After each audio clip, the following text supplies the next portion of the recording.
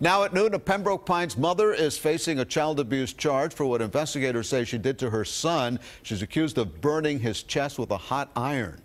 CBS 4's Ted Scouten is live at the Broward County Jail in Fort Lauderdale with more on this. Ted? Yeah, Elliot, that mother is still here at the Broward County Jail. However, she will be released later on today. Now, in court this morning, her attorney asked the judge for the judge to set a low bond. The prosecutor asked for a high bond. The judge inexplicably said she doesn't have to post a bond at all. Ms. Jean, you are charged with aggravated child abuse. Tamicha Jean is a 32-year-old mother of three accused of abusing her 9-year-old son. Pembroke Pines police say someone called the child abuse hotline to report she burned her son's chest with an iron, saying she was infuriated that he forgot to bring home some paperwork from school. She's been residing here in South Florida since 1999. Her court-appointed attorney told the judge Jean has lived here a long time and works, and asked for a low bond. Mr. Romero, what are you asking for?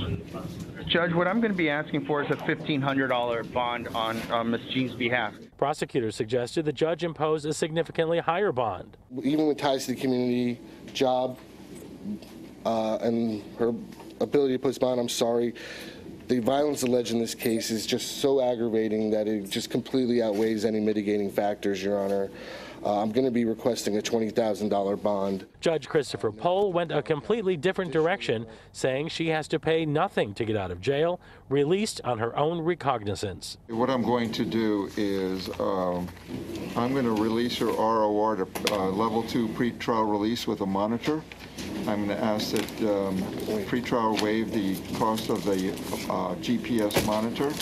She is to have no contact in any form or manner with her 3 children until further order of the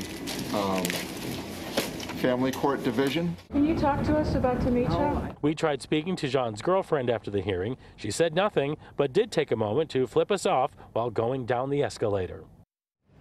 And Jean has a hearing in family court at 1:30. Live in Fort Lauderdale, Ted Scouten, CBS 4 News.